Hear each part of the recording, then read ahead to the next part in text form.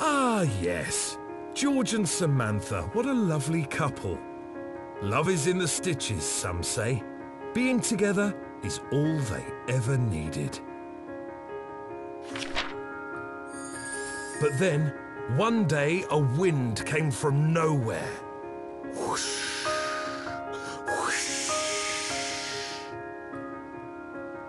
The strong gust swept Samantha off to an unknown place. Away from George. She was gone. George was heartbroken.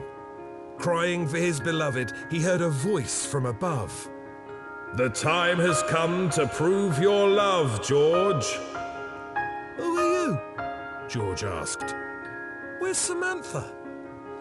"This is the beginning of your story, George," the voice said. "You must find a way to complete it." Suddenly, George was sucked away.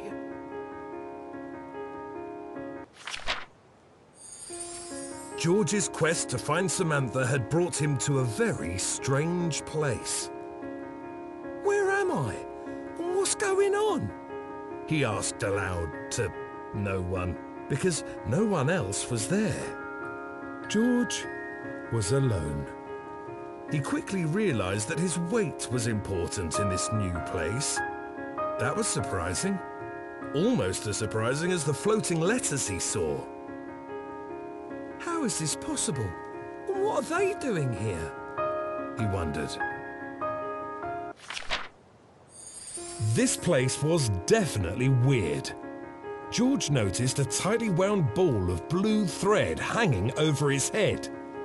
It reminded him of his childhood for some young reason. He reached up to get a closer look, and bang! Suddenly, he was blue and bigger. But how? His big blue self had the urge to stretch. Yes, stretch way out and boom! Then, just as suddenly, he was red again and staring directly at a copy of himself. What is going on? How is there another red version of me? Have I been cloned? The second red George moved along with him, which gave George an idea. Perhaps he could find a way to use this clone. If this is a clone, does that mean we're spun from the same genetic thread? George wondered. That would mean it is him, but also not, but... well, also is, but... it was a complicated matter. Maybe, just maybe, it was the same George. But how could he be in two places at the same time? Could this be quantum reality? George wondered. He had some knowledge of quantum physics, although he wasn't sure how. What he did know for certain was that he had to keep looking for Samantha.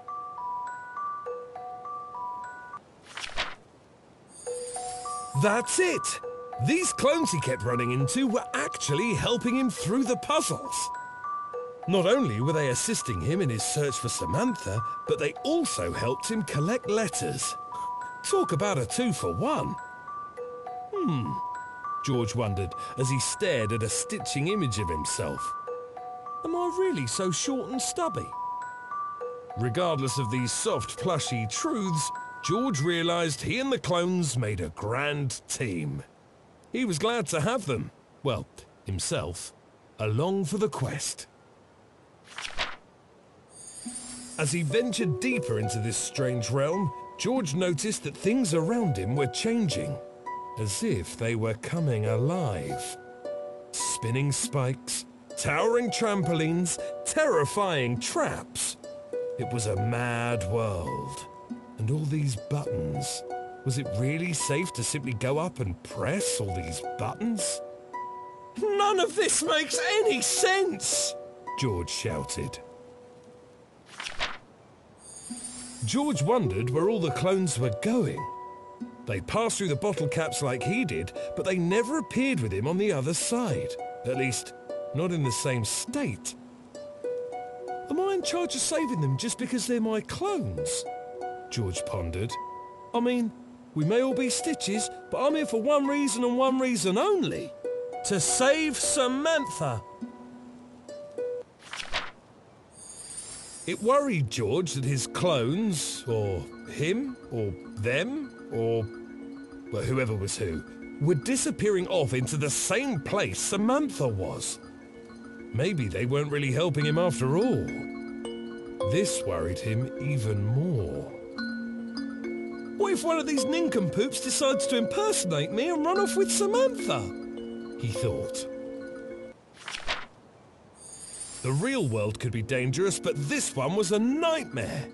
Not only was George dodging saws and sliding under prickly combs, but these clones were teleporting to some hidden place, wooing away his beloved. Who knows how many swindlers surrounded Samantha, attempting to win her heart? Even if I find Samantha, how will I be able to stand out from the rest of them? We all look alike.